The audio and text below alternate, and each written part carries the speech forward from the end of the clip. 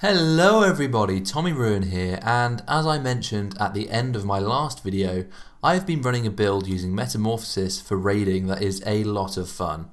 Now I'm sorry this video has taken longer to come out than I thought. It got delayed due to the recent changes to random enchants on Underhall, which meant I had to rethink with some help from a player named Sabo Primo, whose channel is going to be linked in the description of the video, and this changed how the build would play out. So the premise of the build is to do high damage with the Imp Warlock pet. The damage on its own is not very strong, but with random enchants, talents and some player synergy, you can see this little dude critting for up to 5k. That's a lot of damage! Now that's only what I've seen. People with better gear will probably see much higher crits. So before the nerf, the highest crit I got with my Imp was 8k, so the power levels have been reduced sadly. On average, the Imp does 40 to 50% of the damage that I do, with DPS in my mixture of unenchanted dungeon, molten core and a few Blackwing lair pieces reaching up to 2.8 to 3k. And that's quite nice in my opinion, so I'm going to go ahead and explain how the build works. So as I said before, the core idea of the build is improving Imp damage. So as well as having the random enchants, there is also a nice talent called Empowered Imp, which guarantees the caster a critical strike when the pet critical strikes. And there's a random enchant which increases pet critical strike chance by 50% when you crit.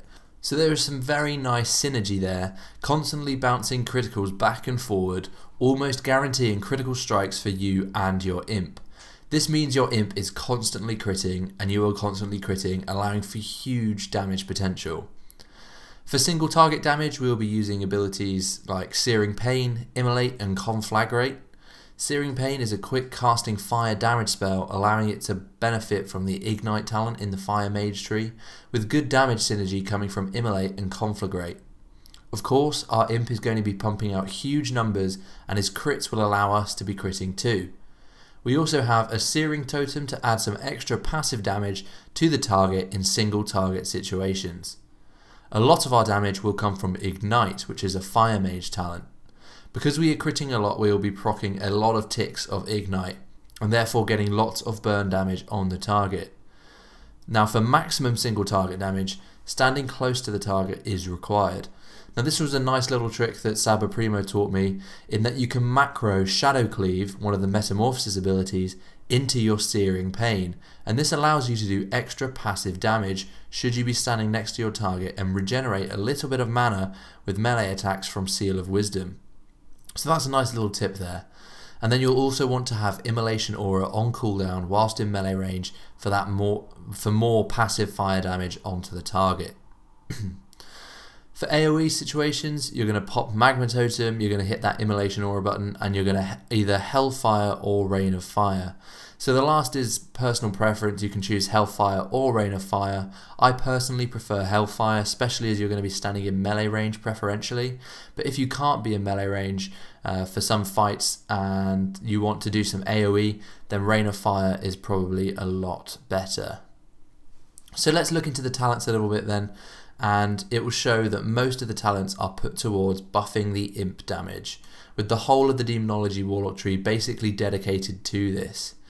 Master Demonologist is very nice, as it is a 5% fire damage and fire spell crit chance increase, and as our rotation is all fire spells, this one isn't to miss. In the Destruction tree there are even more buff talents for the Imp, as well as Conflagrate, one of our key damage spells, also being picked up. In the Shaman trees we have Elemental Focus and Elemental Oath. This talent combo gives us 5% spell crit while also allowing us to increase the damage and reduce the cost of our fire spells. In Fire Mage we have Ignite, like I spoke about before, as well as Focus Magic, which we will be putting on our pet to increase its crit chance and give us some extra crit when it crits.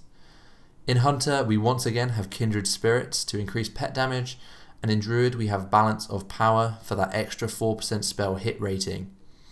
Now finally, in Holy Paladin I have put 2 points into Blessed Hands. Now this is important because our pet cannot manage its own threat. It can't just feign death like the rest of us. So it will be critting a lot and generating tons of threat. So being able to salvation it and reduce its threat will be very useful in keeping it alive, because if it dies, we lose over 50% of our damage, and we don't want that to happen. Now I'm going to go a little deeper into our single target rotation and how we can maximize it. So we want to start combat by immolating the target.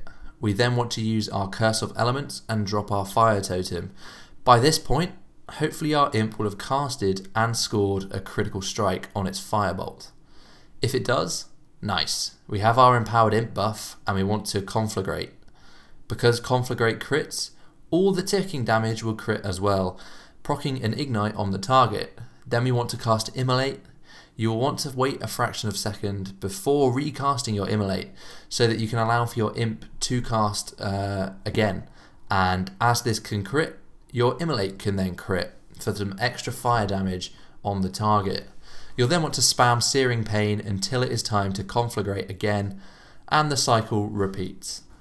Now something nice to do if you have the empowered imp buff but your conflagrate is only a few seconds away from coming off cooldown is to reapply your totem or to life tap so that you can guarantee that your conflag is going to crit.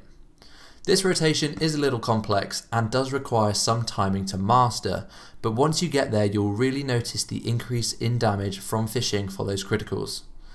Now in terms of random enchants, the vital ones are Nemesis, Demonic Influence, Unholy Power, Improved Imp, Empowered Imp, and Demonic Synergy.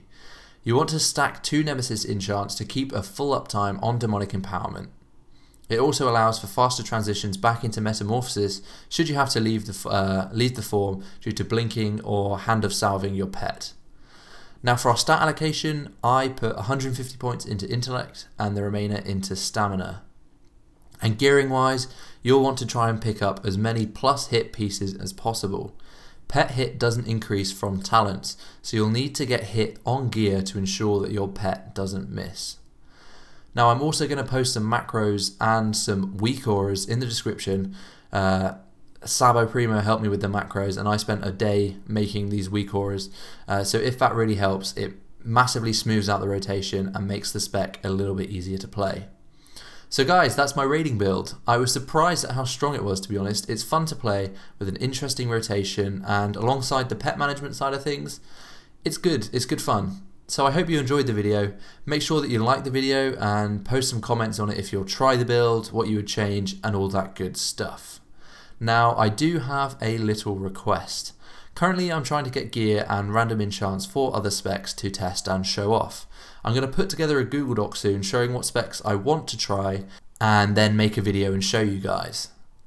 And what I'm asking basically is if you wish to send me some gold or random enchants to help me do that, I will mention that the video was sponsored by whoever helped me fund the video, similar to how people do Patreon sponsorships, for example.